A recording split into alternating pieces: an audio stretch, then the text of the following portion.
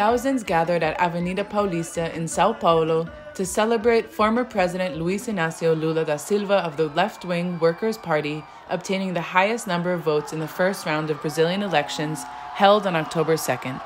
Brazil's presidential race will now head to a second round as none of the candidates secured more than 50% of the votes needed to win the country's presidency in the first round itself. Trailing Lula in the results was incumbent President Jair Bolsonaro of the far-right Liberal Party.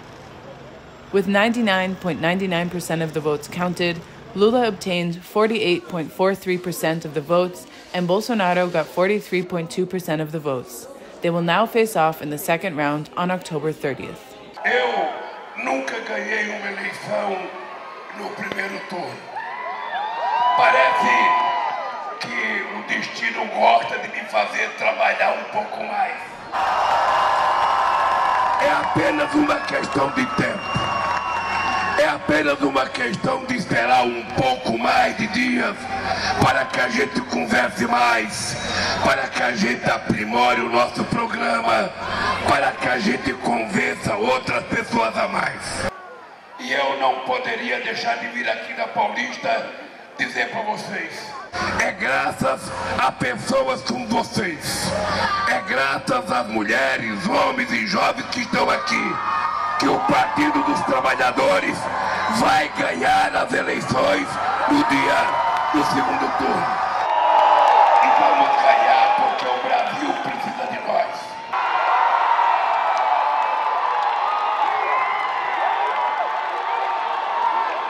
After the top two candidates were Simone Tebet of the Brazilian Democratic Movement with 4.16% of the votes, and Ciro Gomes of the Democratic Labour Party with 3.04% of the votes.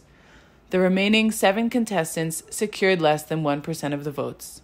Apart from the president, Brazil also voted to elect state and federal governors, senators, and federal, state, and district deputies, while the party of Bolsonaro, the Liberal Party, won the biggest number of seats in the Chamber of Deputies with 99, the legislative elections gave other reasons to celebrate.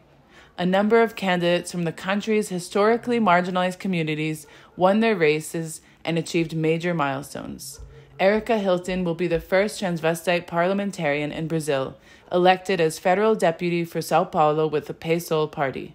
Indigenous leader Sônia Guajajara is the first indigenous deputy of Sao Paulo.